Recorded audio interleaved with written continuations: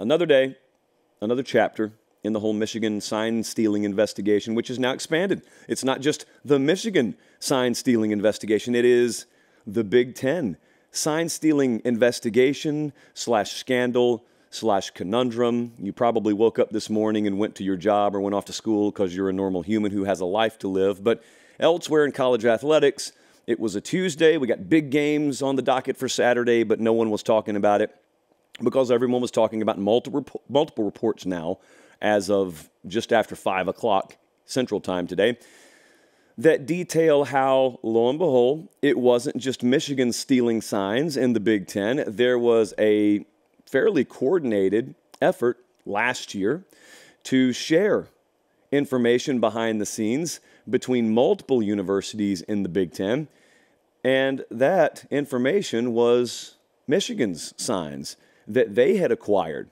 And it was basically trafficking of information behind the scenes to take down a familiar foe, and that foe is Michigan. I want you to know that because that's the details. That's the what, and the why is pretty obvious. But what do you think about that? If I just told you basically what we know, those were several reports that came out today. I mean, the folks over at SI went as far as, I think Richard Johnson and 40 had like actual PDF screenshots of some of the documents. And by the way, do you people not possess the capability to do things off of these devices? It's called a paper trail. I know it's called a paper trail. You don't have to physically have paper. Like if you have a Google Doc, that's paper, guys. You can't be leaving this stuff behind. I'm going to leave that out there because Meemaw would never have me make an argument like that. Meemaw would just say, keep it clean. But if you're not going to keep it clean, but word of mouth works okay. Hand-drawn. Look, I still go hand-drawn notes on this show for a reason. I don't want any record of this. What if I make a wrong prediction? I don't want any record of that. But there you guys went. Several of you up there. Did you really think the lips would be that sealed shut? And of course they weren't. So today we get this report. Michigan says, well, if you're going to screw us, we're taking the rest of you down with us. What did I think about that? I didn't think much of it at all because it was very expected. I should have said on the show last week what I told our staff and what a lot of coaches frankly had admitted. And that was, hey, we had this going on. This was done not just in Ann Arbor, Michigan. The devil was in the details. So a lot of this information was kind of known behind the scenes. It was just that, hey, we didn't acquire the information like they acquired the information. You need to focus on how they acquired the information. And frankly, that's not the worst point in the world. But I think now you've got so much noise in the room and the lights are so bright in the room now that it's really hard to just put the noise cancellation headphones on, put the racehorse blinders on, and just focus on what's important. What's important is, were rules broken to gain a competitive advantage? Now, I know this makes me sound 10, and I'm really innocent here right now. Look at him. How adorable. Let's stroke his cheek. Let's pat him on the head. He's worried about rules being broken. He thinks only one institution up there's breaking the rules. Well, it's not that. It's just if you're watching this show to hear my opinion, I've heard about the stuff that got reported today being done for a long time, not just in the Big Ten. I've heard of coordinated efforts. Look, you don't think people in the SEC coordinate to try and take Nick Saban down? Are you serious? That stuff's done all the time. I don't really care that you have the information, and I don't really care that you share the information. That's the price you pay for being on top. I care how you got the information. You know, if you sat there and watched TV copy of Alabama games and they were that loose and sloppy with their signals versus hacking into a database, well, that would be two different things, wouldn't it? And so I didn't really care when I read these reports today, all due respect to the work, and it was very thoroughly and sourced work. I didn't really care. I didn't gasp. I didn't look at it and say, well, now we know Paul Harvey style, the rest of the story. I just said, well, how did they get the information? Did they also send, excuse me, they didn't send anyone. Did a rogue staffer take it upon himself? And let me emphasize, go rogue. And did they all have guys go rogue and go to another stadium and videotape this sort of thing? How did they get it? It's really still all I care about. I've never seen what Michigan has been accused of doing, if that's the way it went down. I have seen what Rutgers and Purdue and Ohio State and the like were accused of doing today. Seen that several times. So I didn't really get worked up about that all that much, but this dropped when it did for a reason. Like, I strangely am not even worried about what got reported today as it relates to Michigan. What's going to happen to Michigan, I don't necessarily know got changed a whole lot by what got released today. So that's where the racehorse blinders come in for me. I care about what's going to happen to Michigan because I really still feel like they're the only ones punitively on the hook up there. I don't think anyone involved in that report is going to get busted for any of that. And I don't think it's because everyone has an axe to grind out for Michigan necessarily. I just think nothing I read today in and of itself rises to the level of needing to be punished. Now, if it does come to light that those signals were acquired using electronics, therefore illegally obtained, well, that's a whole other story. No one brought that to me as of, again, 5 o'clock today.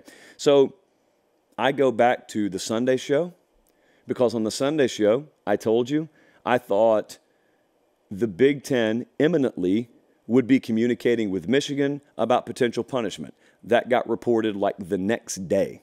And so that's happened. And I think it was Pete Thamel Monday who said, don't expect anything for about 48 hours because the Big Ten has to give Michigan 48 hours to respond and to mount a defense and to present their side of the argument and whatever. We're rapidly approaching that deadline. That's still where my focus is. Even in light of all the stuff coming out today, that's still where my focus is. I think that they suggested an extremely harsh punishment for Michigan. I think Michigan looked and called BS immediately on it. And I think that they are planning to mount a very, very strong legal counteroffensive.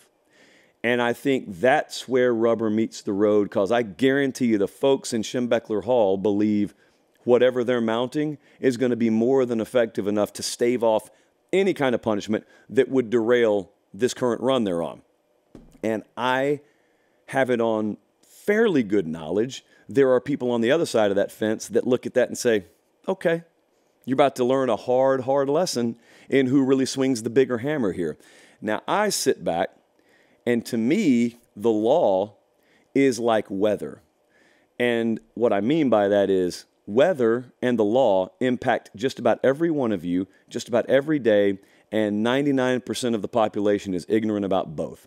I'm ignorant about one of them. I'm pretty good with weather. Atmospheric science, I can talk to you all day. The law, not so much. And I say that only to say I have no clue how this is going to turn out. And that's where I end that. But I would like to address one more thing. And that is this insinuation. Anytime I talk about this publicly, I'm presenting one side of the argument. And that's kind of been a copy and paste response from the vocal portion of the Michigan fan base publicly about anyone who's talking about this and doesn't outright paint a script M on your chest is out to get Michigan. Why? Why would I be out to get Michigan? Forget anyone else. I've looked at this accusation one too many times in our live chat or our comment section or in Twitter replies, and it's not that it keeps me up at night, and it's really not that in fact, it doesn't bother me at all. That's totally fine. I'm just curious about it. I'm curious if you truly do believe that someone like me grew up in West Central Georgia. That's my real only affiliation to Columbus. Columbus, Georgia is where I grew up. I have no affiliation to Columbus, Ohio, or the Buckeyes at all. I am very curious what the evidence is you have that someone like me would be out to get Michigan. It's not really being out to get you. It's just seeing the situation outside of the maize and blue bubble. And I'm not saying anything different, nor am I feeling any different towards this as you would if it were Nebraska or Arizona. Just pick a random school out there. I know when it comes to your doorstep, it's a little bit different. And when it comes to your doorstep, you have an angle, you're emotionally invested, whereas otherwise you wouldn't be. It is possible for someone to have a differing point of view than you without them being out to get you. I'm not out to get Michigan. Let me tell you what's in my best interest. Michigan winning football games is in my best interest. And doing it clean and doing it out of this really, really weird, tainted spotlight that's on the program right now, yeah, that gets you some traffic in the short term. I don't care about that because it's not the kind of show we like to do.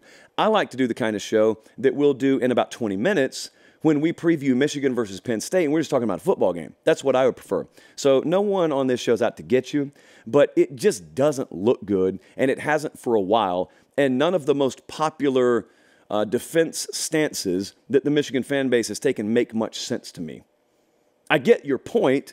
I just don't think they're grounded in any kind of logic-based reasoning. That's what I think, and you're free to disagree. That's what God invented the comment section for.